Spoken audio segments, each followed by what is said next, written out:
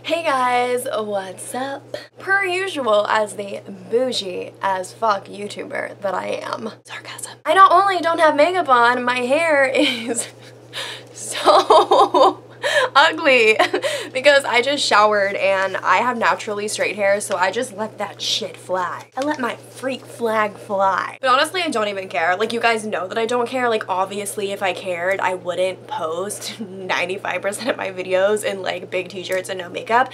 But I think that's honestly part of the appeal of my channel, the fact that I'm just like a girl sitting on her bedroom floor, also a girl that's never like trying too hard. By far one of the like most top comments that I get from you guys is that you guys appreciate how like real or authentic that I am, which I think is such an amazing comment because everyone wants to be told that they're authentic. Like, no one wants to be told that they're fake. But what's even more awesome about that is that I literally don't try. Maybe one day, if I'm ever like YouTube famous, I will invest in lighting and backdrop and shit. But for now, this is what you're getting. So embrace it. Also, since I'm all about like self-love and positivity and like being confident in your own skin, if I can be confident enough to have on no makeup and have fucking wet dog hair to post myself speaking on the internet, then I think all of you should have the confidence to be able to have wet hair or to not have makeup to go to class or to go run errands or whatever it is. Like, you know, makeup isn't something that you need. I just think it's a social thing that over time women have been told, like, if you want to look professional, if you want to look nice, you need to wear makeup. And that's not true. Especially in the workplace, like, I've been talking a lot about this with like my coworkers and stuff. There's all this pressure that like women are supposed to do their hair and makeup for work because otherwise they look tired or they don't look professional. But newsflash, men don't do shit. They shave their balls, maybe shave their face. I mean, some of them don't even shave their balls, so like, what? Shower on a good day and then just put on like a suit and tie and they look professional for work? Come on now. I've been so fucking exhausted because I've been doing camp all week with 3rd through 7th graders, and you guys, I was so anxious about this because I'm all about female empowerment, but this channel is demographically focused for 18 to 26-year-old women, and when it comes to like my career goals and stuff and empowering women, I do want to work with older teens / young adults to maybe even older adults as I get older. So I was so apprehensive about working with 3rd through 7th graders. I'm also not a kid person. I'm not a fan of kids. I honestly don't know if I'm ever going to have a kid. I just don't vibe with kids. I don't know how to be like imaginative and fun with kids. Ugh, like kids like are cringy to me, but these have been the most well-behaved 3rd through 7th graders ever. They literally have lit up my week, have impacted my life, and I know that I've impacted so many of theirs, and it literally makes me like kind of emotional because it just wasn't what I expected in a good way. Like, it's been such a rewarding experience, and for an unpaid internship and the amount of hours and the amount of sleepless nights that are going into running camps and running conferences and just working in the office behind the scenes, like, it's so fucking rewarding, and it's just validating to me that this is exactly what I'm wanting to do. And look, you guys, oh my god, I literally almost cried. There's this little girl named Mackenzie who loves me, and I don't even really know why because she's not in my like color team. Like, we're split up into teams and she's in a completely different color team than me, but from like day 2 she's just like been coming up to me, hugging me, like always wanting to sit by me. And I don't know, I think kids are like really intuitive. I honestly think that I put out a really positive energy. Like, I think I'm obviously a positive person, and I just think it's really interesting that so many kids that are so young have been so drawn to me, especially when I'm not a kid person. Like, I would assume like if anything I would like repel children, but they've been really loving me and it's been so sweet. And oh my god, you guys, look what Mackenzie gave me today. I literally almost cried. Like, oh, I don't even like kids, and literally you guys. Are you kidding? Honestly, the fact that she spelled my name correctly and she's like a small child, keeping this forever. But into the Tinder whatever fucking shit that this video is about from the title, I got a Snapchat from a girl last night asking me how I'm safe about who I meet from Tinder, because obviously you guys know that I've met like quite a handful of different men from Tinder over the past few years. I was just gonna respond to her, but then I was like, no, this deserves a whole video. Like, for as much as I've talked about Tinder and meeting men from Tinder and I've had good Tinder stories and Tinder horror stories, I have legitimately never talked talk to you guys about what goes into like the process of that. Like, how am I matching with who I'm matching with? How do I decide who's worth meeting with in person? Then when I decide I want to meet them, how do I decide that that's safe? I am such a lunatic. I have met 2 people from Tinder that have lived in different states, and that is not safe. Each time that I've done that, my friends and my mother have been so concerned for me. They're like, this is how people get kidnapped. This is how women are sold into sex trafficking. Like,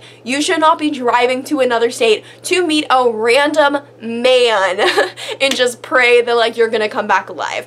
But clearly I have come back alive. Obviously, if you guys are interested in Tinder or Bumble or any dating app or site, I want you guys to be safe. I'm just going to discuss like what a typical Tinder process for me looks like from matching to meeting. I have gotten a lot of comments from you guys being like, Tinder's for hookups, like you've had such bad experiences on Tinder, like why don't you use Bumble or like a different app that has like more credibility? And Bumble is great because the woman does have to send the first message, but honestly, like I'm such a ballsy bitch, you guys. I like fuck the social standards of messaging and shit. Like I will ask for guys' numbers, I will give guys my number, I will text first, like all the time. Like I don't get the, oh, he's the man, he should text me first, he has to wait this many days to text me, or like if I reply too fast, like I'm over eager, or if I text first then I'm coming off too strong. Like I never think about that shit. Like if I like you, I'm gonna send you a text. I'm gonna text you when I want to. I'll text first every time. I don't care. As long as you're replying to me and we're having a conversation each time, then like why the fuck does it matter who starts the conversation? Like if I have something to say to you when I want to say it, I'm gonna fucking say it, and if you have a problem with that, then clearly you're not the person for me. So in general, that's not an issue for me. So the whole like Bumble letting the girl message first thing, like I don't give a fuck because I'll message first on anything, texting app, whatever. What is good about Bumble is that you can't just get random messages from men like saying nasty sexual things to you,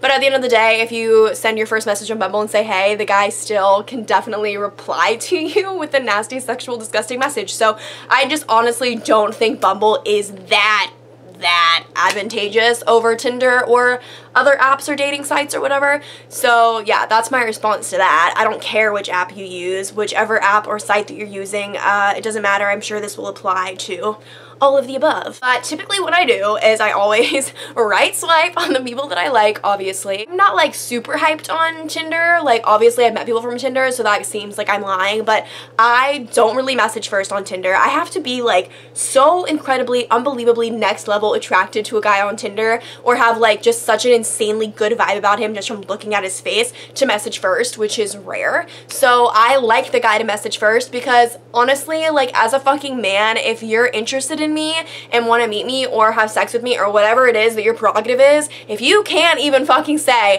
hey, what's up to me to like get a conversation going, I'm not interested. Like I really like dominant men. That sounds so sexual, but I'm like a very confident, assertive woman. So if a guy is not more so confident and assertive than me, then it's like a turnoff. So if you can't even fucking message me first when you're clearly attracted to me because we matched, nah buddy, it ain't gonna be a thing. So I honestly like the guy to message first. Once a guy starts messaging me, I will then analyze the fuck out of his profile to decide if he's someone to even want to talk to, because just because I match with you doesn't necessarily mean that I want to have a conversation with you. I could have been drunk when I matched with you. Like there are so many factors that go into me matching with someone that just because we match doesn't mean I'm gonna respond, doesn't mean we're gonna have a conversation. So I'm a very intuitive person. I know that not everyone is, so if you're not at all, I mean, it's gonna be a little more difficult for you, but I'm just such like a go off my vibes type of person, and I can usually tell pretty well just from like photos and like a few messages back and forth like how I'm feeling. Like, am I instantly not about this? Am I just gonna stop replying? Am I about it? Do I want to give you my number so that we can like actually communicate like through our phones? I definitely just go off of like how I'm feeling, like how attracted I am to the guy, how's the conversation, is he being funny, is he being nice, is he being disgusting, like how is he speaking to me, is he speaking to me in a way that turns me on, or is he speaking to me in a way that turns me off? So then once I decide, okay, I have good vibes about this guy, I'm really attracted to this guy, whatever, I want to give this guy my number, whatever, I will typically ask for their Snapchat before I will exchange numbers, because exchanging numbers is kind of a big deal. That person now has the phone number to contact you and your cell phone anytime that they want to, which is kind of scary. I usually ask for Snapchat, and then I Snapchat with that person back and forth a few times. And what's great about this is that obviously everyone, men and women, are posting their best fucking pictures on Tinder.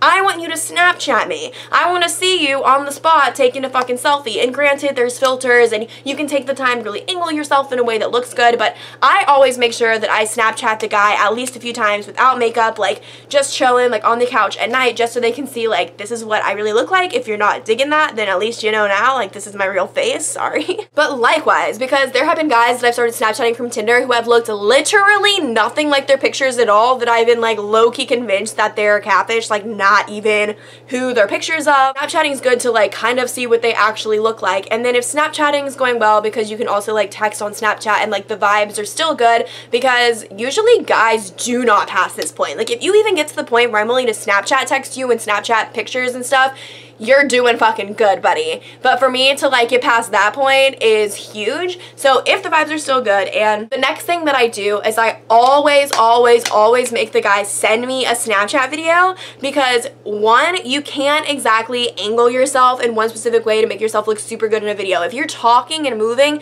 you're 3D, okay? Like, I think it's pretty evident that the way I look in my perfectly posed makeup, lighting on fleek Instagram photos is not how I look when I've just taken a shower, I don't have makeup on, and I'm in a big tank top sitting talking to you 3D in a camera. So I want to see you talking to me in 3D. And then two, I also want to hear your voice, which I know sounds very weird, but ever since I met the guy that lived in North Carolina, the military guy that like had a girlfriend or something, and I was like kind of the other woman, that's a great story time, check it out if you haven't. His voice was like so goofy, like kind of feminine, like did not match his tattooed, super in shape, super yoked, big dick, perfect face body, that it was like kind of a turn off. And I'd driven 9 hours to meet him, so now I'm like, nope, I need to see you talking so I can see you in 3D, and I need to hear your fucking voice, because if you're gonna like have some voice of a gay guy or some weird super goofy voice, like I don't like that. Like I just want you to talk like a normal man. I also don't like accents, which is not the popular opinion. Like 95% of girls I feel like love accents, like European accents, Spanish accents, like literally any kind of accent. Girls like that shit. I don't like that. Like not even like French or British or like the super sexy love languages that people like love those accents. I don't like that at all. I just want you to sound normal fucking American the way I sound. Sorry if that makes me a bitch. Sorry that I'm one of the like 5% of women that actually doesn't like your accent. So then once I've seen a video and I've heard your voice and I'm like, okay, then that's when I like move into the texting and stuff. I just text for as long as I feel like is fitting until I decide that I want to meet. And I'm actually reading this book right now by Aziz Ansari called Modern Romance, and it's actually not that funny. Like it's supposed to be funny because it's by Aziz Ansari, but it's actually like a very like psychological, very interesting book. He teamed up with a sociologist from NYU, and they did like all these like studies and interviews and like social experiments to figure out how dating and romance and everything has evolved from like our grandparents' generation to now. And like obviously with technology and dating apps and social media, obviously it's so fucking different now. I'm actually gonna make a whole video like talking about like the really interesting parts of this book once I'm done reading it. I like already have like things tapped and shit. Just for like a little sneak peek for right now, in this book and like through his social experiments and stuff, it's like said that you should not send with a person from online more than 6 messages back and forth before meeting them, because then you're getting to know the person too much through your phone, which I agree with. Like if you're sitting there back and forth asking each other questions and like learning all that new information about each other that you technically would learn on a first date, that's definitely a disadvantage. Like they're saying it should be 6 messages like, hey, I like you, hey, I like you too, okay, when do you want to meet, okay, meet at this time, let's go get coffee at this place, okay, bam, and then you do not communicate anymore until you meet in person. And I get that, but also for the sake of being safe and stuff, I need to talk to someone for way more than 6 messages. So sorry, Aziz Ansari, no. I typically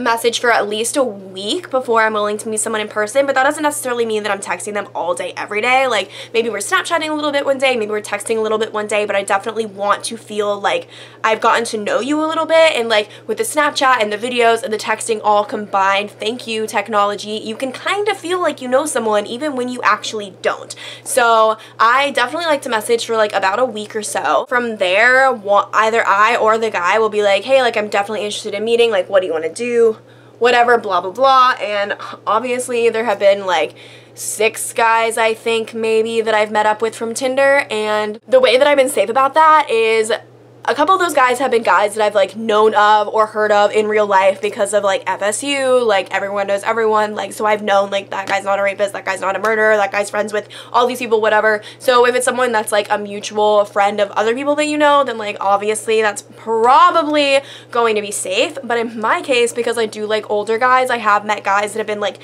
5 to 7 years older than me, and obviously those people are not mutually selected with anyone that I know. Then from there, at some point during this like week or 2 of conversing, I've definitely like added them on Instagram and Facebook by this point, because you can learn so fucking much by social media stalking. Hello, obviously you can see all their pictures, you can see like what they're like with their family, like you can learn a lot about someone through photos. Like if every photo is 1,000 fucking words, like you can learn a lot. So fucking lurk. You can also Google the person. I've Googled like literally every single person that I've met with from Tinder just to see what pops up. Like you never know what's gonna pop up. Some criminal record could pop up, so you should definitely Google the person. I even actually paid money once to do a background check on the guy who lived in North Carolina, the one I went to go visit, because he was so sketchy before I went to go meet him, and like he gave me every reason to not go meet him, but he was so hot I wanted to meet him so badly.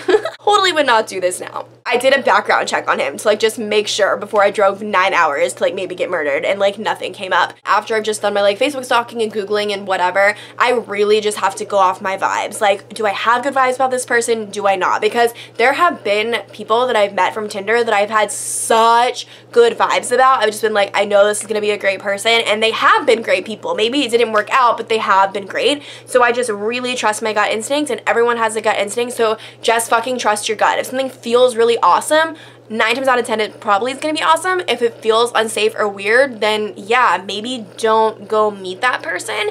And then when I do meet them, I always tell multiple people where I'm going. I've never once gone to meet someone from Tinder without at least one person knowing, like, Brighton's going to go meet this person from Tinder, they're meeting at this place, whatever. Even when I've gone to like the other states, North Carolina and Georgia, to meet those guys, I had told my mom their first and last names. I'd given them the address of like where I was going to meet them. So like I have definitely like let people know, so that if anything goes wrong for any reason and they don't hear from me, then like someone important to me has that person's first and last name, their phone number, the address, so like cops would be on that shit. So definitely fucking tell someone who you're going to meet and where you're going. There are also apps that you can download for safety that can kind of like alert the police of your location, like through your phone, like drop a pin that will alert the police if like you're in a dangerous situation. I know there's one called Safe Track that you just open the app on your phone and you put your thumb down on the like button in the app. Once you release your thumb from the button, it gives you like 10 seconds to enter a code to like say that you're okay. But if you just release your thumb and you don't put in the code, the police are instantly sent your location and they come to you. So if you're meeting with a guy from Tinder and you're in his car or you're at his apartment or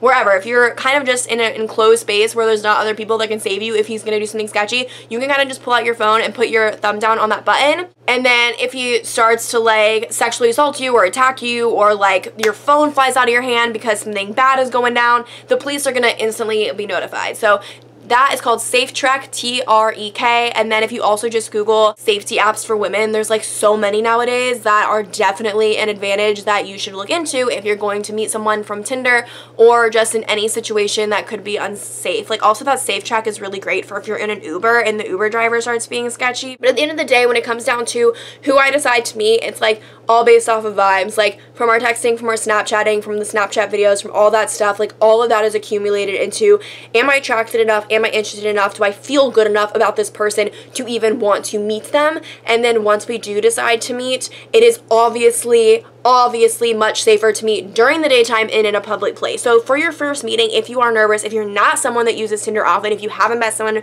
from Tinder before, whatever, I think it would be smart to be like, hey, do you want to grab lunch? Do you want to grab coffee? Whatever, at a Starbucks, at a local restaurant, something that's in the daytime, in public. So even if you're uncomfortable, you don't like the guy, something bad starts to go down, there's gonna be a whole lot of other people around, and yeah, like what's he gonna do?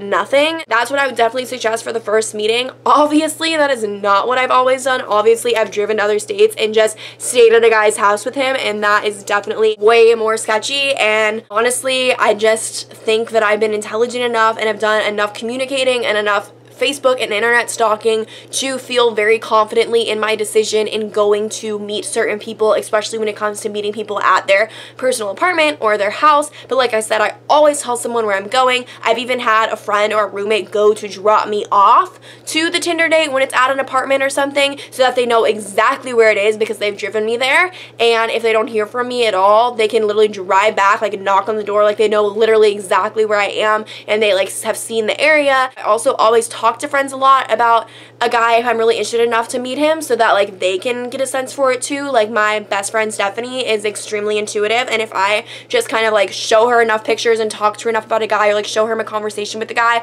she can kind of validate or invalidate how I'm feeling and be like, yes, I think this is great, thumbs up. Like remember that Brandon guy that I was so obsessed with, literally like in love with him, like maybe one day we'll get married, who knows. She was so on board for that. Like she really pushed me to keep hanging out with him in the beginning, even when I like didn't really know if I wanted to. Always tell someone else, but at the end of the day, it's just up to your best judgment and what you feel is right. If a guy is giving you sketchy signs or saying or doing something that seems kind of weird to you, don't just be like, oh well, maybe that was kind of weird, but I'm sure in person he'll be better, or maybe that was kind of strange, but maybe that was just a fluke weird thing, maybe I misinterpreted it. Like no, if any part of you, even 1% of you, is dinging like that's kind of weird or this guy seems kind of strange, don't just overwrite that because you're so attracted to him or something that you want to meet, because then you're potentially putting yourself in danger. Like listen to your gut, because there have been guys that have been so hot that have gotten to the texting stage of the Tindering world with me, and then something has happened where I've been like, absolutely not, we are not meeting. I literally was once talking to this guy from Tinder, we matched, and he didn't have an age like in his Tinder bio, which is weird. I don't even know how that's possible. I don't know how he did that, but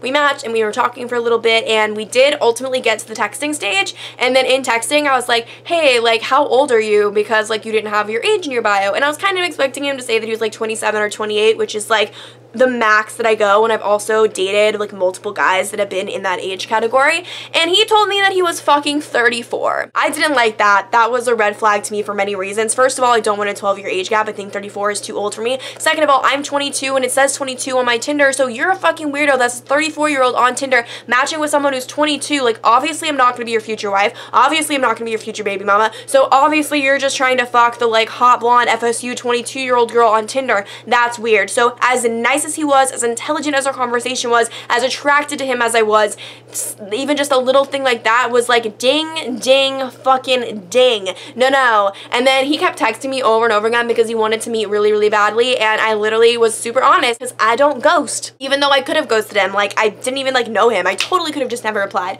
but I wanted to be a good person, and I was just like, hey, like honestly, I don't think this is gonna work. The age gap is way too big for me. Like you seem really awesome, but we are in different parts of our lives. Like this doesn't even make sense to even meet. Like I'm sorry. And then he like blocked my number and removed me from Tinder and like unfollowed me on Instagram and all this shit. Like whatever, I don't care. If I'm not feeling it, I'm not feeling it. So yeah, that's how I Tinder. That is how my Tinder process works. Really trust your gut. Always tell a friend or family member where you're going. Give first and last names, give a phone number, give an address. Always be smart. You can download apps that will keep you safe. Please meet in daytime, in public at first initially if possible. It is definitely kind of sketchy if a guy is very persistent to only want to meet at his apartment or only want to meet at night. That's kind of weird. Even if he's not dangerous, he's probably literally just trying to fuck, and if you're just trying to fuck, then like you do you, girlfriend. That's fucking awesome. But if you're not, maybe know that you might be getting yourself into a very awkward position of him really trying to fuck you and you being like, no. I hope that it was helpful, and I love you guys, and I hope you have a great day. Bye.